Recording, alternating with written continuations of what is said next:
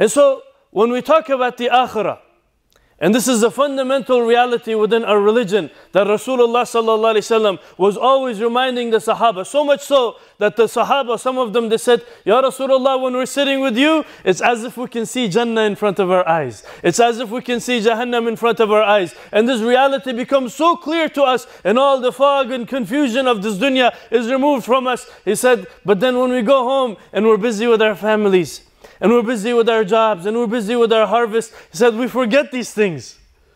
And the Prophet ﷺ, he said, this is the nature of Iman. The Iman, it rises and it falls. The Iman is not stationary. It's not always the same.